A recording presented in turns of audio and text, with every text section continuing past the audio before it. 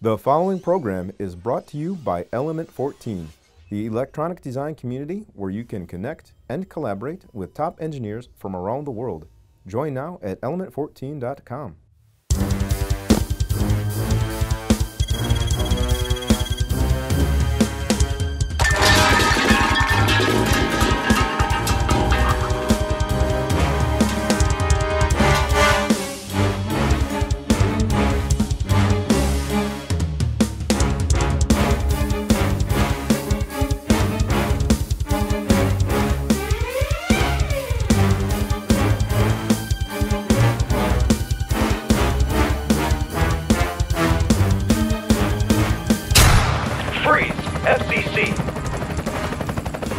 Finally caught you, you pirate scum!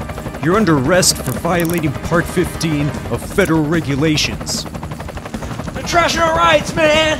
They're trashing our rights! Talk hard! Steal the air! Hack the planet! Hack the planet!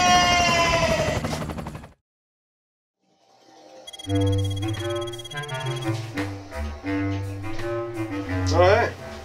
Did you know you can build an FM transmitter out of a Raspberry Pi? Amazing hacks. Inspired designs. Each week, Element 14 Presents brings you innovative projects using electronics, engineering, and more. Greetings, programs. Matthew here, you there, and let me tell you a little bit of a story. You see, back in high school, my friends and I, we ran a little bit of a unlicensed radio station. It was the 90s. It was cool. It was dangerous. It was sexy. It was pirate radio. Anyway, so life moves on. You grow up. You get careers. Da da da da da da da. Anyway, I never quite lost the desire, the zing, the thrill, the broadcast. So I figure, why not build a little pirate FM transmitter? We'll do it totally legally, of course. The FCC actually has an exemption for low-power FM transmitters, homebrew transmitters and such. It's part of Part 15. You know, the one that has, you've got the little inscription on every little electronic device ever that says, this complies with Part 15, blah, blah, blah, blah, blah. Anyway, so part of Part 15 allows for low-power homebrew FM transmitters. So I think we'll build one of those. But I'm going to do it a little bit differently.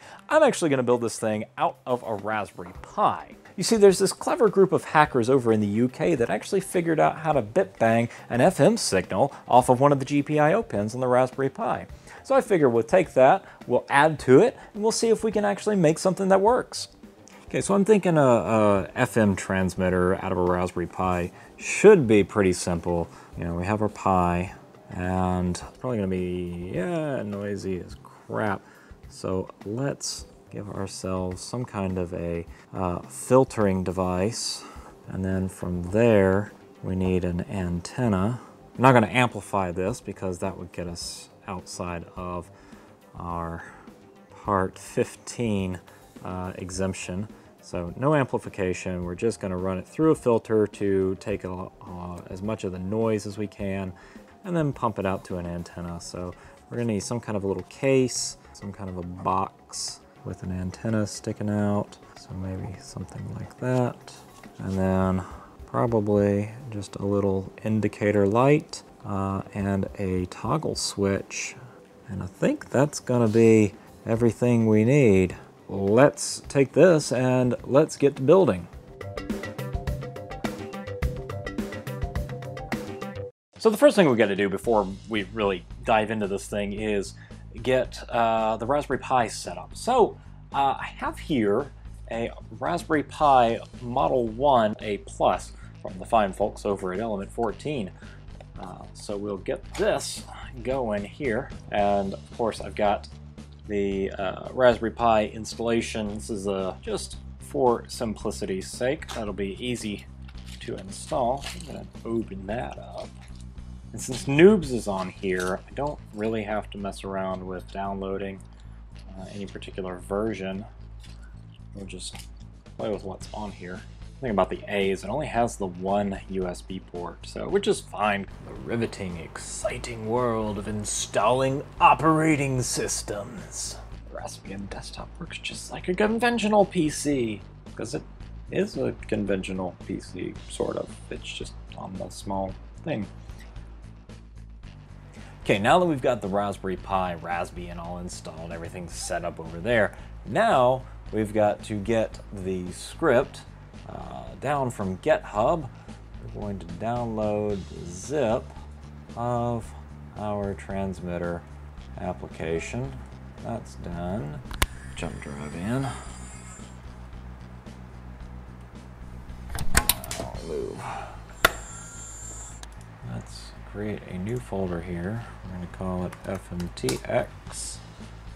We're just going to copy contents of this folder. It's all in place. Now it's my turn to play Felix here. So we're going to open up the terminal. We're going to CD to that new CD FMTX folder and run make. And that's going to compile the software so that we'll be able to use it on the Raspberry Pi.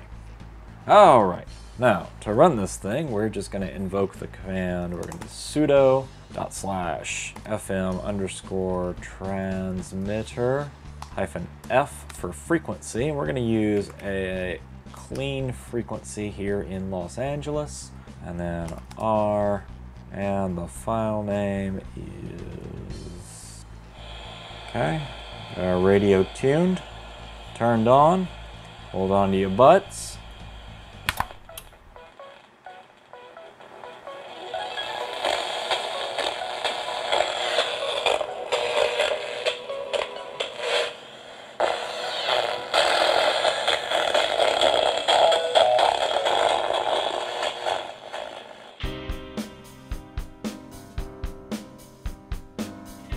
So there's one very important thing that we have to consider when we're using the FM band.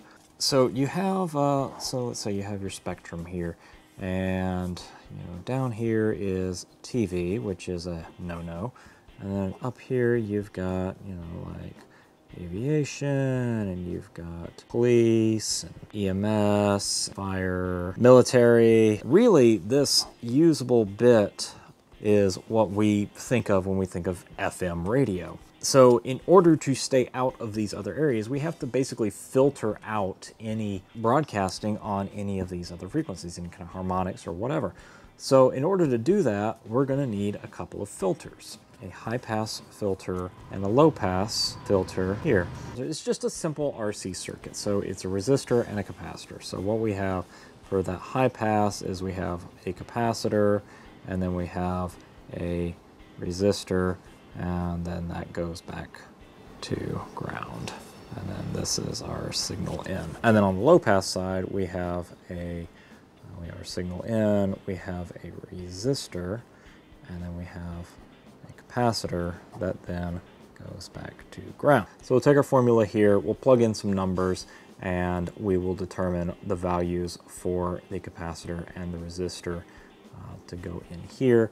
And then our diagram for the full band pass filter is going to be something like this, with the first capacitor down, there's our resistor, back to ground, and then it'll go there to the second capacitor, and then that'll go back to ground, and then this will be out.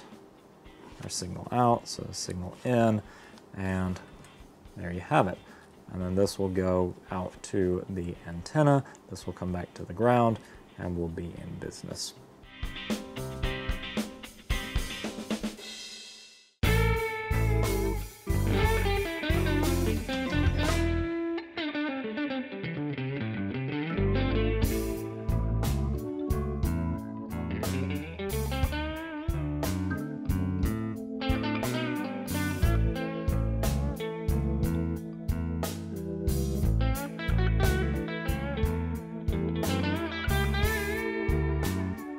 So we've got our bandpass filter breadboarded here.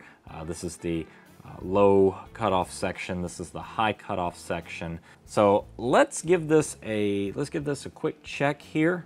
So you can see here we've got our 99.7. That's where we're broadcasting on.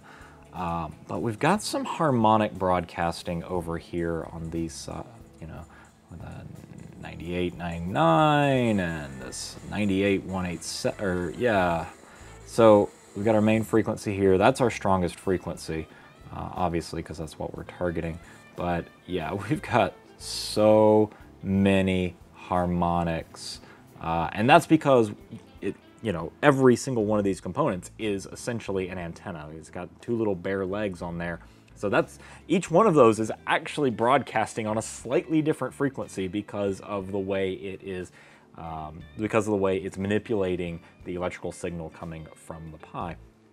So I think the best thing to do at this point is to get this guy onto a little piece of proto board, and then we'll stick him into this nice little shielded metal case that I picked up. Let's play with that. Let's get this thing soldered onto some board, and let's put that together, and we'll see where we are.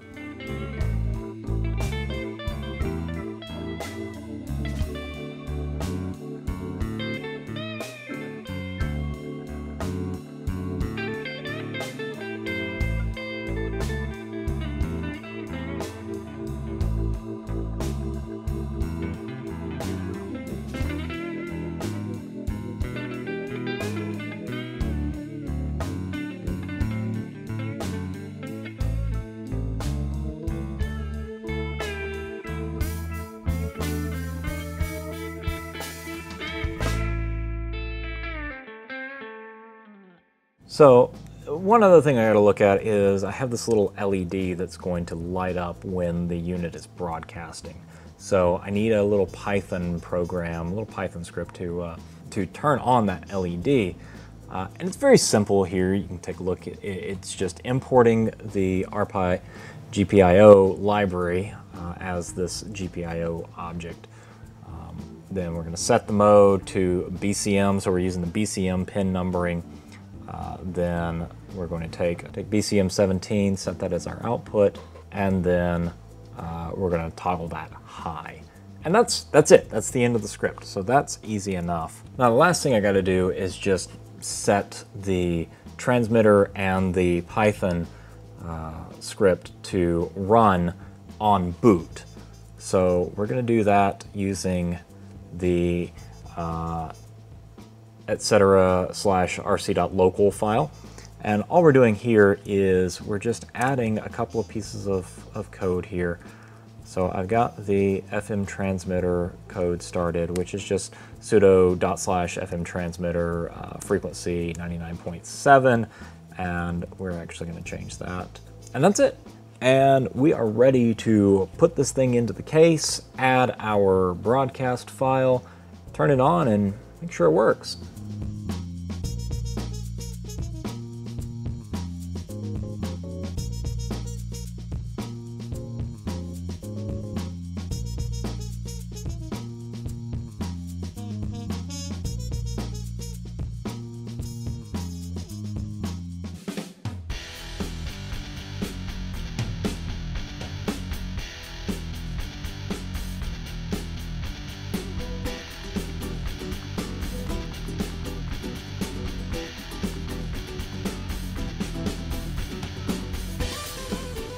Okay, now that we've got her into the case, let's see what this thing looks like. Okay, so looking at it now, we can see our signal here, very nice and strong on 99.7.